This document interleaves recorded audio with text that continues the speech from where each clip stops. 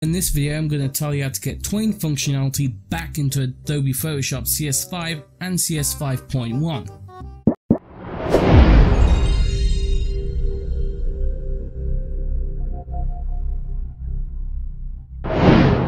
Now I did a video like this, but it was a long time ago and it was using Windows 7 32-bit.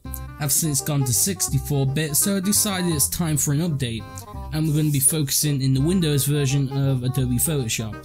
Now what we need to do is go to the link in the description for the video or on screen and go to proceed to download.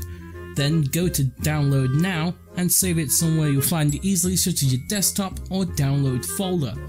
After you do that, you want to run the RAR archive and go to optional plugins, then Win32. And you'll see all these files here, but we're just going to focus on one. So depending on whether you're a 32-bit user or 64-bit user, you'll go to Program Files or Program Files x86.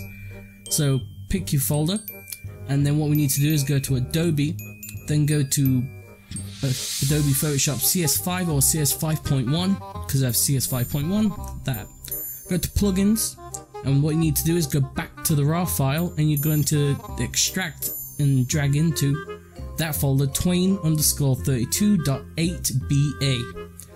After you do that, you just need to run Photoshop, and you should see it under Source. If that doesn't work the first time, you may have to run the file you extracted under Adobe Photoshop CS5 32-bit.